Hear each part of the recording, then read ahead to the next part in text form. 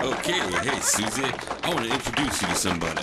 This is my good friend over here in the garbage can, believe it or not. His name's Oscar. Hey Oscar. Now Susie, don't get disgruntled, okay? Because this motherfucker is an intellectual heavyweight. Hey Oscar. Hey Oscar, come here and testify with your intellectual fire. Why have you disturbed me? I am the great sage. Please leave me alone. Fire! Oh, now, Susie, that's disappointing. I brought you all the way down here, and I'm gonna drag this motherfucker out, and we're gonna have an intellectual debate, okay? Because you deserve some learnings, and he's here available for you for learnings.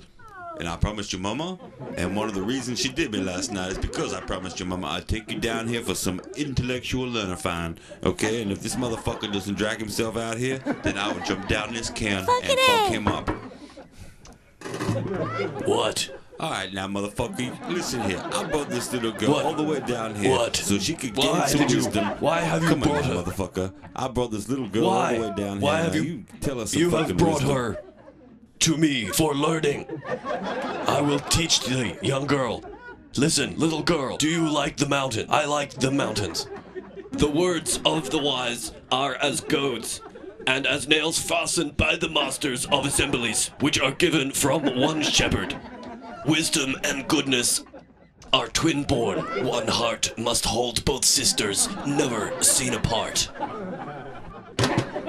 Man, fuck him.